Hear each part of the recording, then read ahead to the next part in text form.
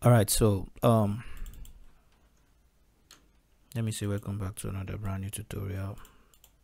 My name is Jayvoice, as you already know from It's Trend Studio.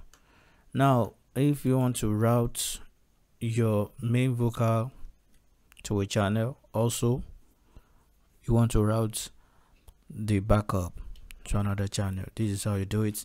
Firstly, you have to right click here and you create new sub bus mix. There are a lot of ways to do it, you know, but in this tutorial we're going to do this. So you have to select this, so it will bring out the bus, then you can rename it. So let's rename it, let's call it the first one, we call it we can call the first one lead.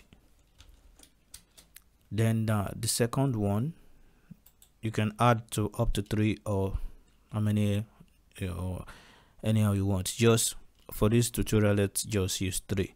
So the second one, you create the second one. After that you name the second one, you call it backup. So then the third one, just right click and create the third one. Then the third one you type you said let's call it polish, because we're going to do something on it. Now from these are lead, this the lead, so you click, you hold here to here, these are the lead, so you can give it a color so that you can see it. These are the lead and these are the backup. So you can see I've already lowered the volume of the backups. So let's say this is the backup. Now what you're gonna do right now is go here to the lead, you apply the effect you want to add. So come back to the this area for the lead section here. Then there are a lot of ways to route your vocals to your channel. The first one is you can right click on this, either S or M after you already selected your track, or you can do it one by one. So in this M or S, you can just right click here, then you see your lead here, your output, the one we've already done. So for the lead, I'll click on lead. Then you remember the second one is backup, so you go to all this backup channel, you also right click either this S or this M, so you right click on it and you pick up backup. So now I've already added some effect to it. Now you can listen. Ooh, yeah, yeah, yeah. Good morning. All right, good. So also I did the second to this one as well, to the backup as well. Listen, let's just every man with different thinking. I go get money, more for me reason, and nobody fit to shank me. Now I select both the lead and the backup, I send them to the polish. Just right click on this SOM, so I send them to polish. Then I had some effect also on the polish.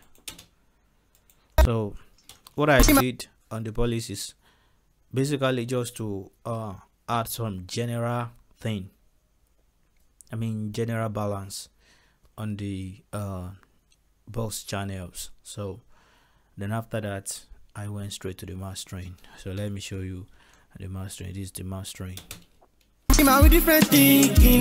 Now I can in this backup I can control the volume of my backup. Once I have select them and I right click on this S, then send them to backup. So now check it out. I can reduce the volume. You can see they are no more sounding. They are not sounding anymore. But like this, they are sounding. You can see. You can see it now. Though right here you can double click and write the amount of the volume you want to apply to the fader.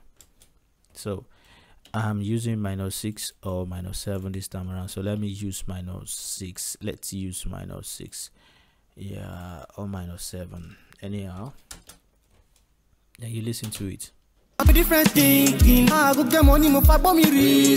Now I noticed there are a lot of things, and there are a lot of reverb in this, so I need to reduce it a bit. Alright, so that will be all for this tutorial. Now see you in another one. Peace. Remember to subscribe to my channel.